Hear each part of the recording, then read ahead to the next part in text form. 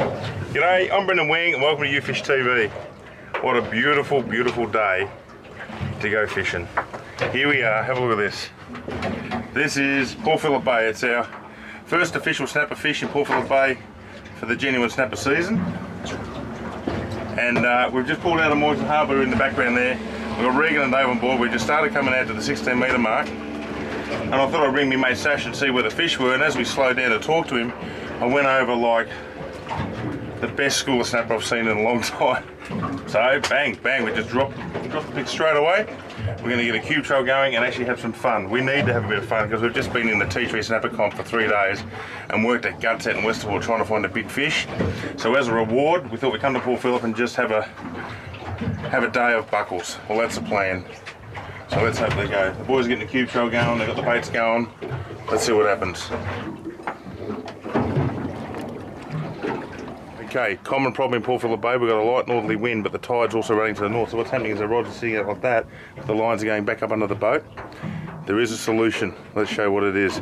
Because there's nothing worse than having your rods back under your boat. You want them all laying out the back of your transom. We're going to bridle the boat winger. This is a bridle hook. We'll show you how we use it.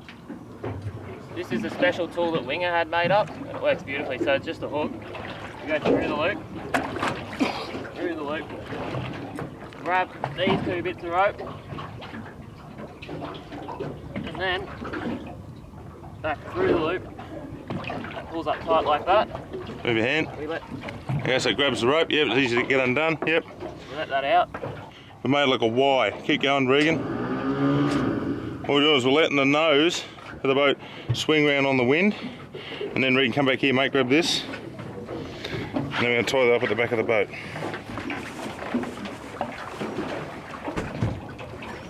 Okay, and there's the Y. The anchor's out there, and that's up to the bow. And the idea is now our boat is facing northeast into the wind, our transom, so now the lines will all head out the same way as the transom, which is what we want. Not something I would recommend to do in rough weather. It's quite dangerous if you're both side on, obviously, in the big winds. Now, we had that hook specially custom made by Chris Pettigrove down at Sealand Marine in Hastings. So he's at the marina there. Him and Carly have got a little store down there.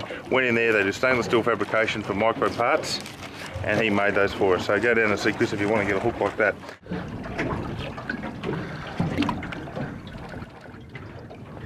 As you can see, we've got the line now pointing straight out from the rod. Everything's in line. This is how you want to sit in Port Phillip. Nothing worse than lines going under the boat. And as you saw, that bridle hook, one of the other good things about it is if in an emergency you need to get it off quickly, get your anchor up, you basically grab this back line here, pull that up, just get the metal shaft and just push it out, and it's out. There's no knots in your anchor rope. And never do it and tie to your anchor rope. And we've got a buckle, boys, we've got a buckle. The burley's working quick, who's got it? Oh, popped it. Oh, that's a good sign. So most of the time out here in Port Phillip, when you see this, the rod bends a little bit and starts shaking, and that's not good.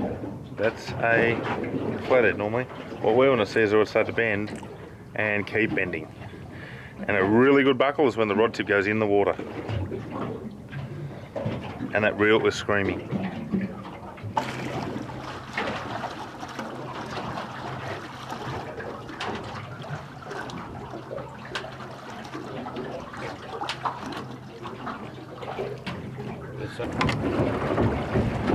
Big handful, Dave, come on.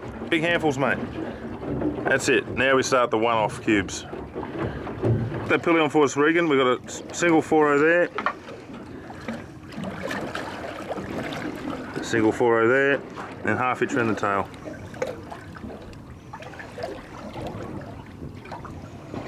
That's just a knot. Like a half hitch, okay.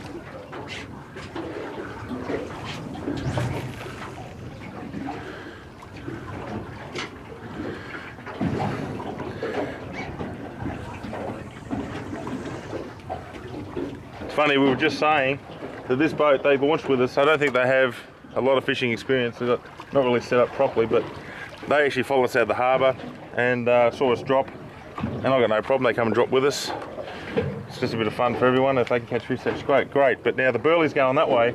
They just by chance they happened to stop in their burley trail, and of course straight away They hooked up in the burley. About 5 seconds later, we've got a big buckle. So the fish they boated look significantly big.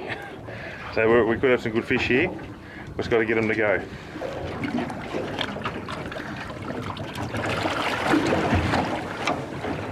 Anyway, what's happening now? That we've just gone through a tide change. Now, where the current was going this way into the sun before, now the lines are actually starting to go back towards moorings. And so what we can do is get that bridle rope and actually start lengthening it and lengthening it. And what that'll do is allow the boat that'll allow the boat transom actually to swing around, and we can track and keep the lines behind the boat. I'll show you how we do it. Okay, and what we've done there, we've just let it about 2 more metres so the boat just swings around now this way. So we're swinging around. Now right now the lines are going to the left because we just swung, but as the tide now moves this way, the lines will start going that way.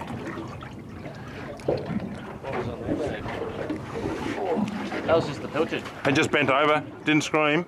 Yep. Is that bending? So it's going too. Come on. Oh, it didn't go.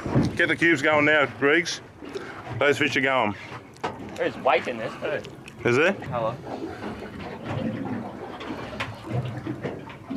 Not little. It's not little, is it?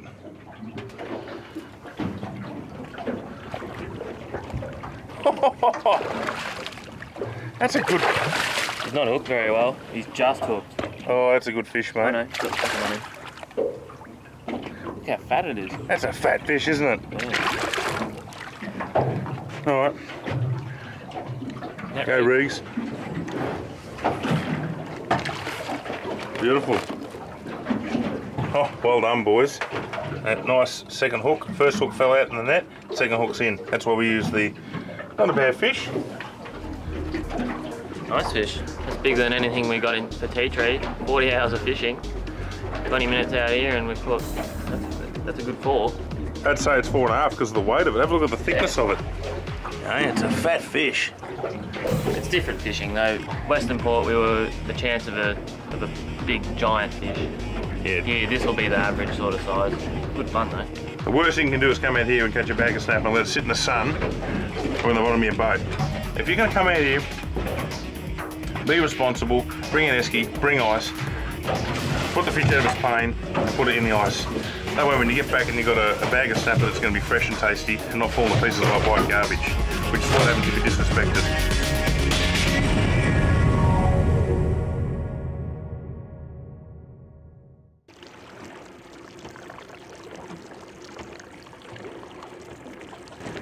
So we've got some fish in this area, we're all alone.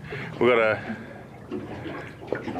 huge cluster of boats out there and down to the south. Obviously they're all on fish. We'll steer clear of them and hopefully get away from the mass school fish and try and pull some bigger plums out of the box of cherries. You're not going to believe this, everyone. Size 1000 outfit. I put a big squidgy on it. And while the boys were setting up, I just threw it at the back. It didn't even hit the bottom. Oh. Plastic snapper.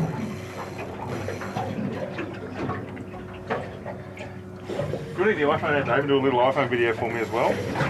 Put it up on Facebook, it'll inspire a few people to get out here and get the plastic rod. That's some weight, didn't I tell you? Look, it's big weight. Mate, it's a good fish. It isn't a pinky, it's a snapper.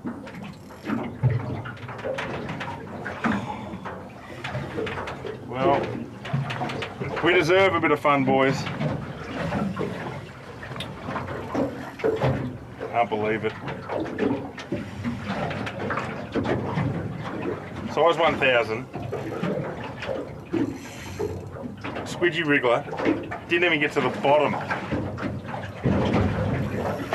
None of the other bait rods have taken off. We were still getting them out. And I'm holding this in one hand like this and it just screams off. Port Phillip Bay, we deserve a bit of fun. We worked that hard at tea tree for just a bunch of small fish. We thought let's give the Think Big theory a rest and head out to Port Phillip and get some buckles, and we're getting buckles. In style, might I add.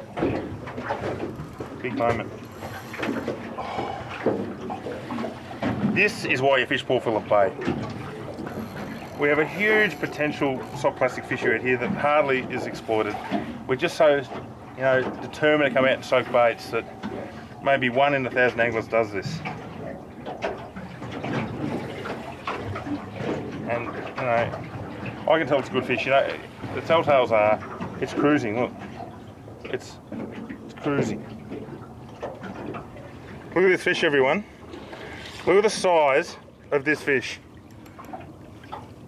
Look at the size of this. Look at that fish, everyone. Oh, and we've got a tangle too. So let's get him in the net. It's a nice fish, isn't it?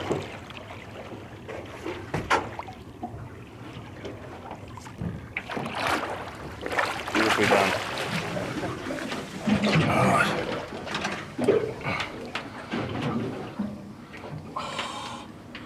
Look at the damage on his head. Look at the damage on his head. That's your limit for how close you can get, I reckon. It's not a massive fish, but on a plastic, I'm not complaining.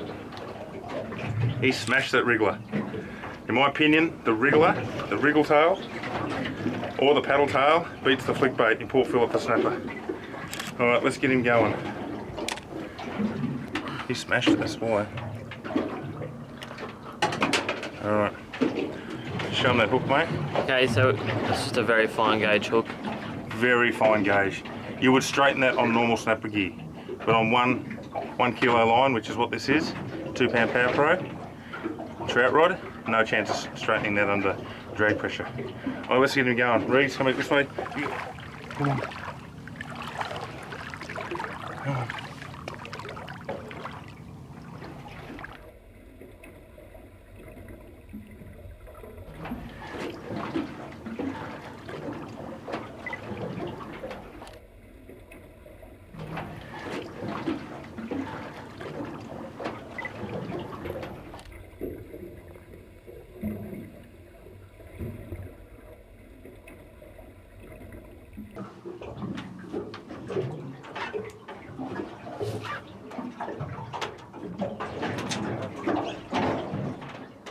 Get it on film, someone. Oh, okay, just one of them's going to grab the other ones.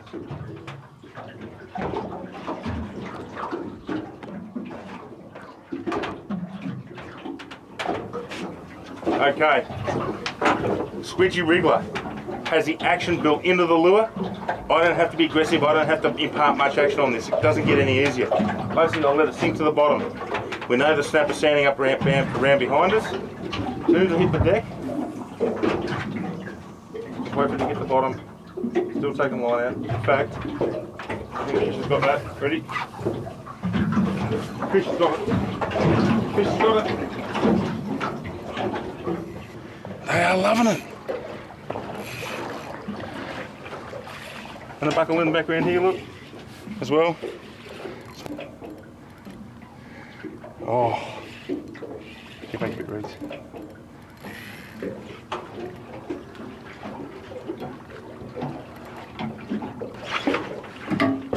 This is a good bite. Don't get these near each other, mate. If you get these near each other, the mono will lose. Okay. It's okay. You dosey-do.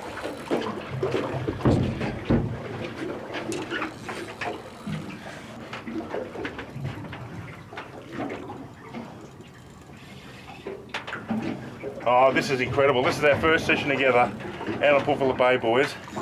The A team. Regan and Dave. The two most hardcore anglers I know that do massive hours on Western Port with me as a team. And today was about fun, just come out and get some buckles. This one's going, 3. This one's going as well. Yeah, that's a good fish too. That's a really good fish. This one's still going. So we've got Dave on, we've got one in the holder. Oh, that's a good fish. That's a good fish, that one. I've got the plastics rod here. I'll get this one on the surface. We caught this live on film, this take. It was incredible. You saw it, it was like a tuna sucking down a cube. He was running with it. I put the little 1000 in gear, and hit into the fish and we're hooked up. All right. Oh, here we go. We've got both. Double colour here, Reeds. Yeah, still cameras. Together, we'll put them in the net together. And there's one at the back there, Reeds. Oh, they're good fish. Oh, this is crazy. This is crazy. All right, put yours in there. See if we can get more in there too. Go, Dave. Well done. Port Phillip Bay, plastic and bait fishing side by side. I'm going to this other rod. I'll let you sort that out, Dave. Thank you. You know, it wouldn't surprise me to pull a 7 or 8 kilo fish out of these. They've all got a good average size to them. Oh, it's a big cruiser, this baby.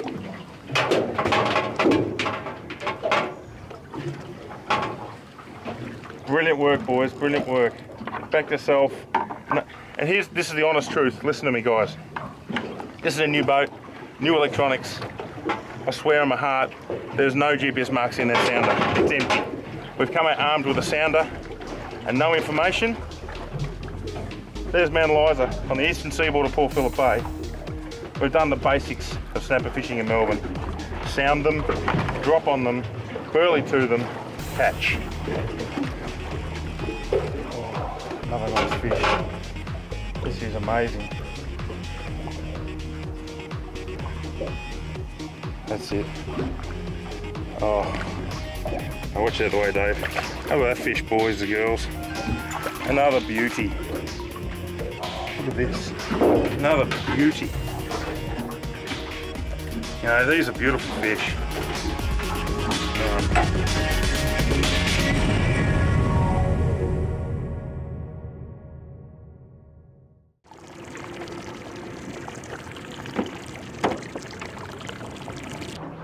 How you going, Sash? Very good, Mr. Wing. The new boat looks spectacular. Thank you.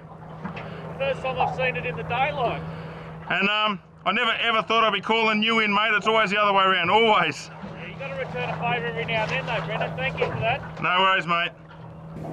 You know, every time I come to Port Phillip Bay, the first thing I do is I ring Sash and say, well, where's the action? Because Sash owns Real Deal Charters and he lives out here. He's a passionate snapper angler. But today, we didn't even get to him. We were heading to where he was and we just stopped the boat for some reason. I can't even think of what it was. But now, look what happens. The boats have begun. And this is how it is. Someone sees a couple of boats congregating on one area and they all start raping in towards us. And here's our good mate Blackie.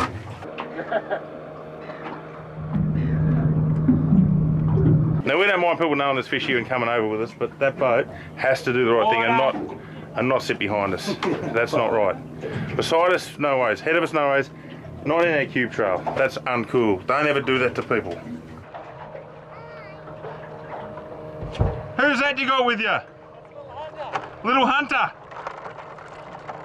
Hi Hunter, how are you? Give us a wave. All right, mate. Hopefully you get a few more.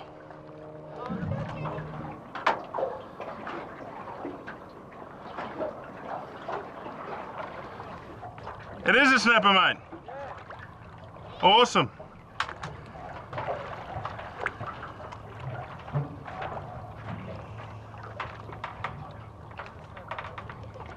Really well, mate.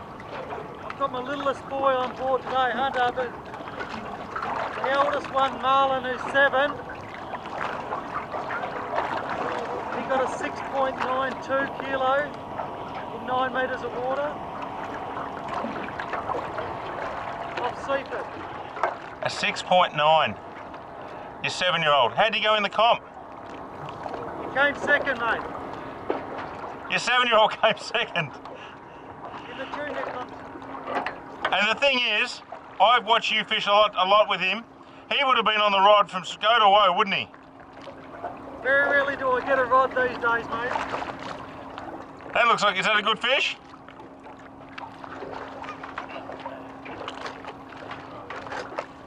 Probably about a 3.5. No worries, mate.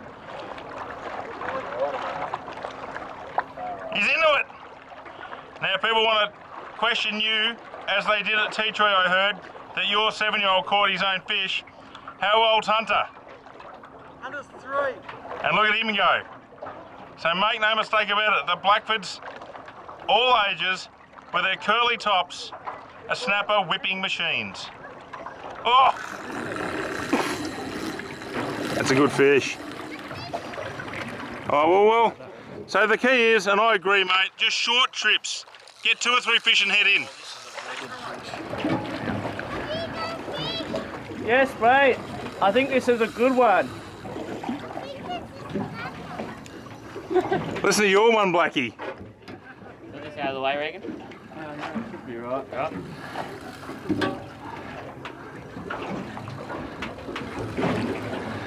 YouFishTV doesn't do Port Phillip snapper very often. In fact, I think this is like the second time or third time we've ever done it. But when we do it well. You know, I hope you're enjoying the show.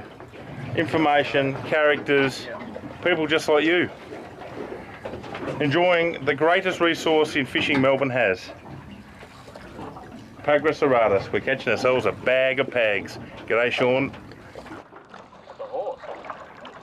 Oh, go Hunter! You little bit, that's a horse! Well done. He's a better fish. That's a horse! It's not a race. You just got to take your time. With a fish like this, it pays just to go nice and easy because you don't want to pull the hooks. This is a big fish. This is the importance of smooth drags too. Jerky drags cause pulled hooks. Oh! Oh! Oh! Oh! Have a look at this! It's a 7! It's a 7! Even bigger! You're kidding me! Oh!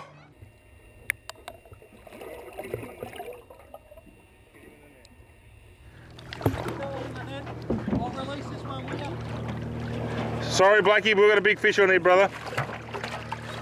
It's a big hua. Oh!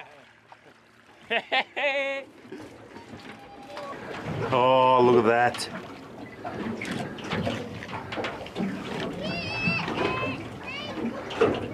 Solid fish.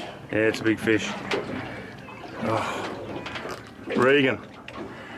Give us a big smile, mate, eh? I'm happy. Good on you, mate.